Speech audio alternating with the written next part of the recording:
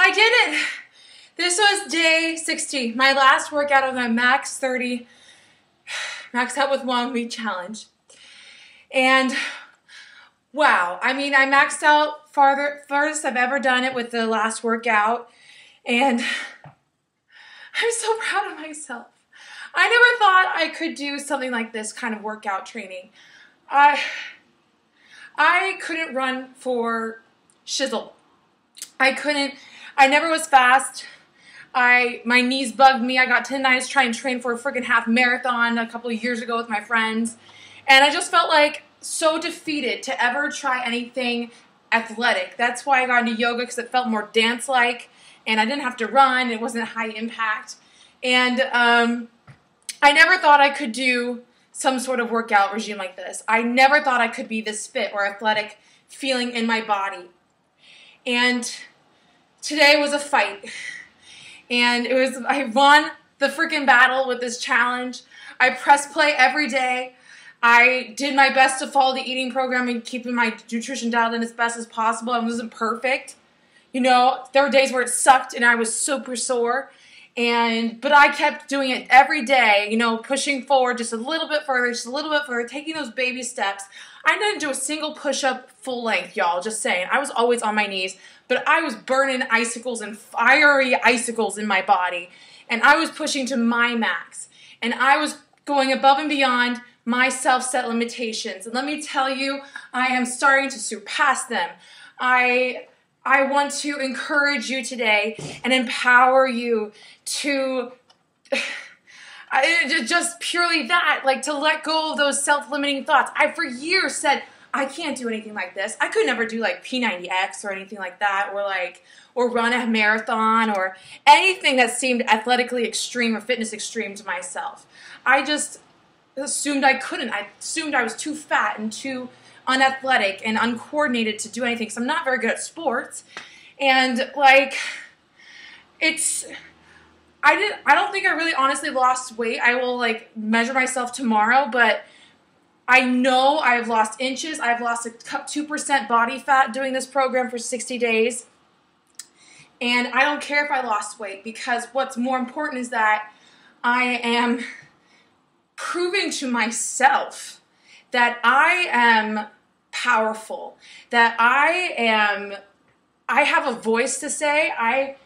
Just by doing this, a little something every day for myself, a half hour of me every day, is such a sign of reverence for who I am and the spirit that resides within. I'm a Christian, and you know, like, this is for me an honoring of what God created within me and within each of you, and that is investing in yourself and your body, because your body is your temple. It is a reflection and your representation of what creation is and who God is. And you have to take care of yourself. You have to invest in yourself. You can keep replaying those old tapes of excuses. I don't have enough time. Homework, my kids, my car, my work, my job. Yeah, those are important, but if you don't have the energy, if you don't have the energy to be fully present in those parts of your life, if you don't take time to honor who you are, the creation and the actual awesome light within each of us, and you don't take time for that and to cultivate it and to make it flourish, what's the point? You won't enjoy it anyway. And it's those excuses, those are self-limiting thoughts that prevent us from really achieving the greater happiness that we can, and go beyond layers that we ever thought of we could achieve in our life, whether it is fitness, nutrition related, whether it is with your career, whether it is with your family and personal growth, what have you.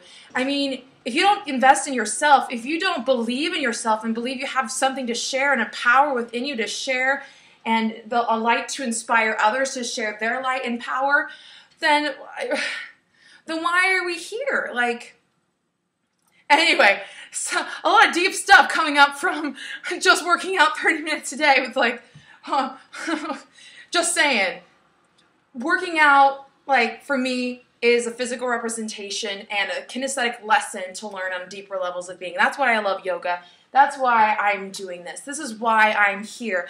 This is why I'm leading these accountability challenge groups or whatever you want to call them.